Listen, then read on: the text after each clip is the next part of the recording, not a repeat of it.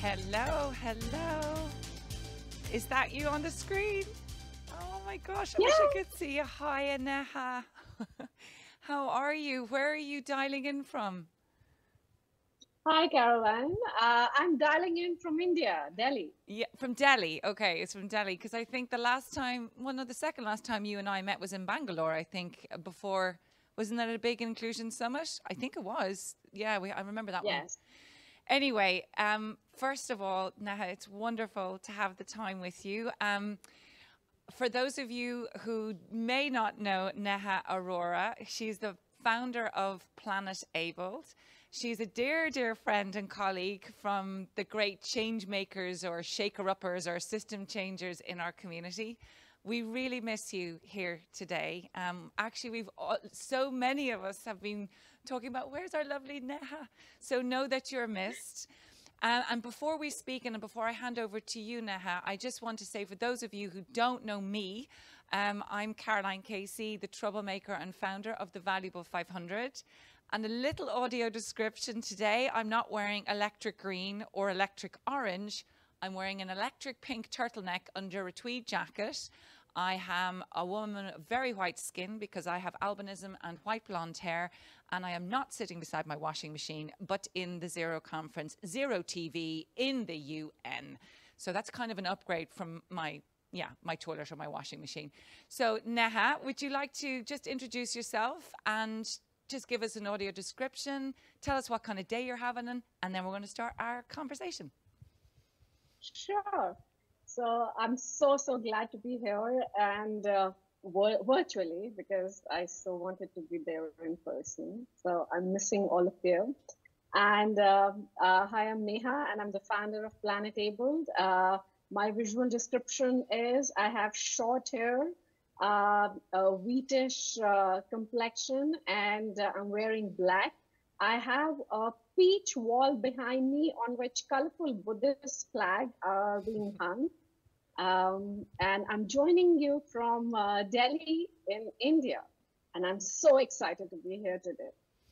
Well, Neha, you have, like many of us, have been working to radically transform a system, and your passion is tourism. And I heard you speaking, I think it was yesterday, saying that your dream and desire is that anybody and everybody, regardless of disability, can get on a plane at the last moment and go wherever they want in the world.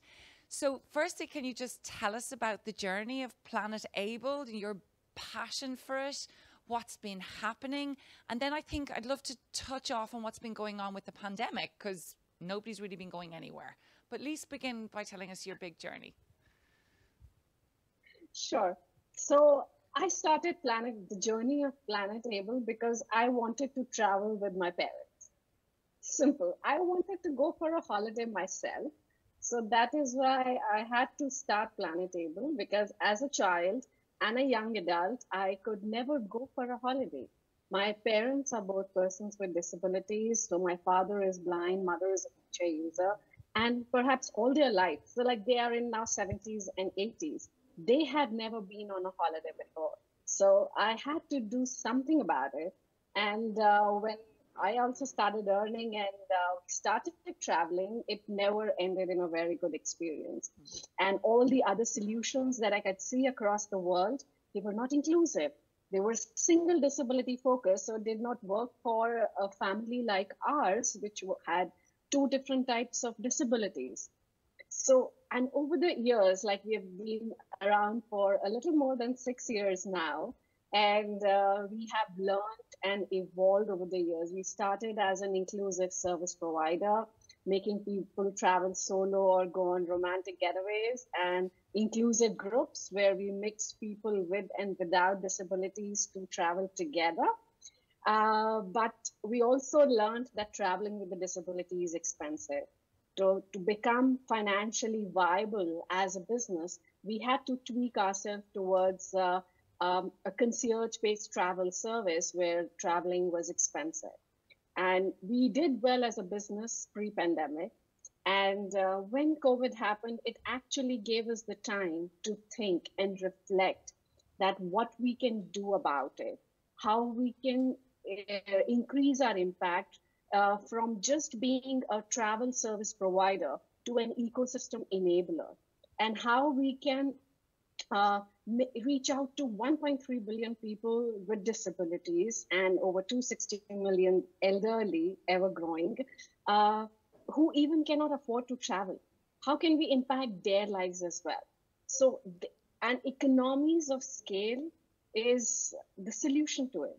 And inclusion is the best tool where we can actually achieve that economies of scale. Because once you mainstream a solution and a feature, the cost by default goes down. And everyone gets impacted positively, not just persons with disabilities. So during the last 2 years of the pandemic, we are now building a technology platform which has a smart UX and AI, where based on customer behavior and access needs, people are showcased certified experiences and travel products according to their needs, so that they can make informed travel decisions.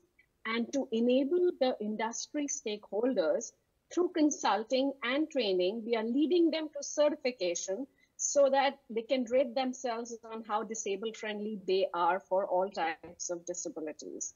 So all of this has been happening in the background. We are growing. We have expanded to Europe. We are part of an accelerator in the Netherlands. And we are excited for the times that lie ahead. Well, if I think about how much you've achieved in 6 years, and it's so interesting to say, I mean, I think those of us who work in the social entrepreneur or change maker or innovator space, we're always rushing so hard, thinking we're not doing enough. And you so rightly said the pandemic gave you a chance, I guess, to come off the dance floor and really slow down for a bit and to even broaden your impact. I mean, now to be an ecosystem enabler, which is exactly what we're looking for, right? Mainstream. And what you're saying, which really reflects on what Robert, who is the CEO of Bank Austria, was saying yesterday. When we create inclusive solutions, yeah, the 1.3 billion people, they benefit, but they are welcomed by the 100% of people, right? The whole just under 8 billion of us. And I guess I want to ask you, from your perspective, what do you think is going to help you scale? What do you need to help you get to that big vision that you have, which is inclusive travel for everyone, for all, not just India, but for the world? What do you need from us? What do you need from the community? Tell us, come on, because you're here, you're part of our family.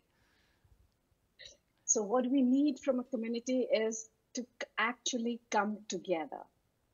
Because the challenge that lies today with all of us here is that there are some amazing solutions that exist across the world, but they're working in silos. And we all have to come together in our own respective regions, share the best practices that exist, and put it on one platform so that everyone has access to that knowledge and information, and they can make their own decisions, have that freedom of choice to decide how they want to travel and experience this wonderful world. So all of the resources we need are in terms of collaboration, scale, money. Money is, I think, that we all are struggling with, work in the inclusion space, because we compete with mainstream solutions. And yes, we are mainstream. We are like affecting 15 to 25% of the world population, but still looked upon as something that is sidelined. So there's not enough money coming into these kind of innovations. So can I ask you, I mean, what is the state of the tourism and travel industry? Let's talk before COVID, okay? Because we're only all starting to travel again. I mean, I personally don't see it as an inclusive experience. Somebody who is registered blind, and it's difficult.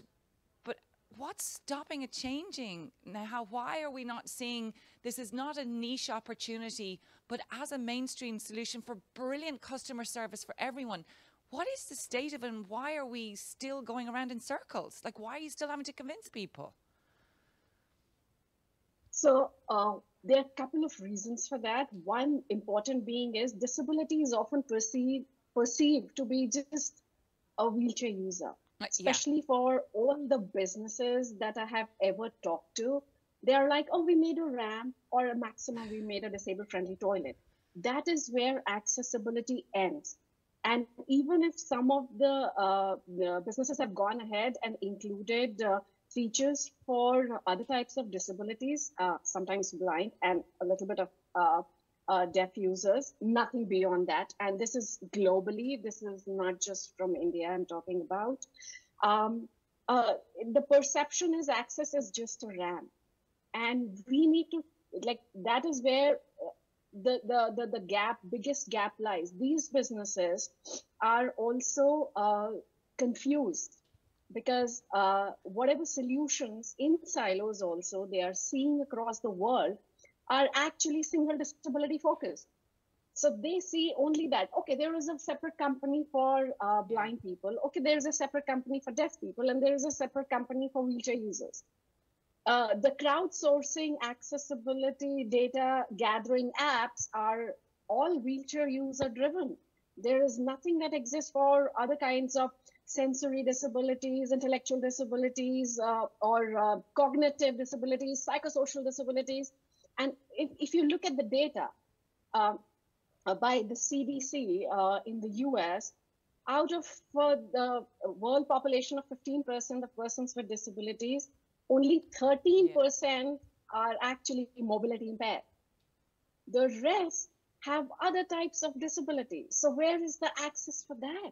Yeah, exactly. It's not there. And I think one of the things that we've learned in the pandemic, and is this true, are you seeing this reflected in the area of tourism? When the pandemic came in, we realized that everybody needed adjustments. Everybody needed accommodations. It wasn't just people with disabilities. And for the reasons that happened prior to the pandemic, oh no, the adjustments are too complex, too expensive, we can't do it. And then the pandemic proved that we all needed it. Is that the kind of narrative now that's sort of landing with tourism, or that you're seeing happen, that it's stopping this siloed categorization, but looking at holistically really good customer service? I think somewhere in between, the tourism industry is lying in between desperation for business, because they have been out of business for the last 2 years. And plus there is more sensitivity that is also coming in, because they have been disabled by the environment and the factors out of their control. So they are more sensitive to the needs.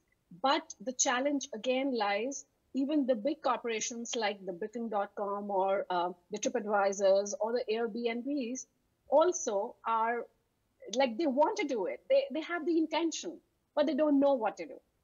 And there is no one who is actually guiding them to how to help them how to do it. And they still haven't realized the hidden opportunity of business lies there. I mean, an average disabled traveler spends 30% more than an average non-disabled traveler.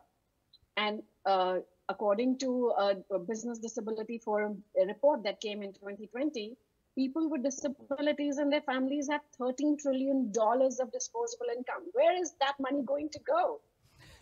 Well, that's the whole, I mean, that's the key point. What you're saying is it's good business, not just good from what is serving the human beings that were here, but actually delivering to the bottom line. Now, I'm being told that we have to wrap up, but I want to end on two things. You're looking for a really good financial backer to help you scale. So anybody out in the community who wants to help Neha and Planet Able make our whole planet inclusive for all, will you please get in touch with us? But secondly, you get to give 30 seconds about what you believe inclusive travel could be. And then I'm going to hand over, because we're going to see what this conversation has just looked like in pictures. So just what is your absolute dream for Planet Abled and inclusive travel? Go for it. So my absolute dream is to make disability access mainstream. There are no barriers in tourism that exist, and the planet is open for everyone to travel, despite any disability, age, impairment, or medical condition. And at every point of the customer life cycle and the journey while they're traveling, we have integrated assistive solutions that exist across the world so that the whole ecosystem becomes inclusive of everyone. Everyone benefits, not just persons with disabilities. That is the goal. Oh, thank you, Neha. Now I'm going to hand over here to our one. Do you remember the beautiful illustrations? Yes, well, this is especially for you. Hi, Neha. Good to see you. Hi. Let me give you a short summary of what I heard. The dream is to have an inclusive travel world for everyone, not only building ramps, but providing accessible travel opportunities for all people with disabilities. And comparing pre and post pandemic and all these times, you took some time to think during COVID, and you became even more of an enabler, creating a business that is really a business solution for everyone. And the last words you were saying was like, spread your know-how and make sure that people see that this is a business opportunity to create accessible travel for everyone. You are bringing communities together. You say that's really important to have communities come together, provide their know-how on travel, put that in one platform, and don't make it like a special thing to have accessible tourism, but make it a big mainstream opportunity. And if anybody wants to help you and support you, we have all your information right here, and of course on Zero Project website. So, and regards. See you next year. So Neha, thank you so much. We're going to wrap up, and I just want to say a huge thank you to you. Planet Enabled, our planet for everyone to love and enjoy. We love you. Take care. Bye-bye. Bye-bye. Take care. Thank you.